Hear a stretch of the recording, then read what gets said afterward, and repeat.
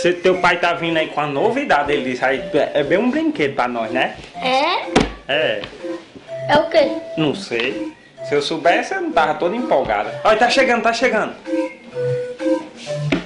Olha, gente, eu comprei um detector de mentira, um robô. Isso é um robô, é? É sim, vai descobrir toda a verdade aqui, quem mentir. Cheio de prega. E vou testar agora. Como é? Gente, tô indo embora, tô deixando tudo limpinho e arrumadinho, viu? Mentiu. Não, isso é coincidência, mano. Isso já... É só entrar pro robô ver que tá todo sujo aqui. Então vamos testar de verdade. Certo, vá. Lin, você tava onde? Tava na escola. Mentiu.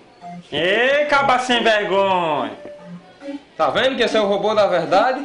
Se você quer mentir aqui, ele vai descobrir mais coisas ainda. Lin, você tava onde? Agora fala a verdade que se o robô der em você, eu arranco sua cabeça de um buffet. Tava lá em Carpina. Você tava onde, Lin? Lá em Carpina. E você tava fazendo o que lá? Brincando. Mentiu. Ô, Lin, olha, eu tô perdendo minha Olha paciência. só que eu tava assistindo filme de experimento. Pronto. Você tava fazendo isso por quê? Na sua idade eu nunca fiz isso. Mentiu. Mas, rapaz, não tem quem não diga que esse menino não é seu filho mesmo, viu? Mentiu, mentiu, mentiu, mentiu.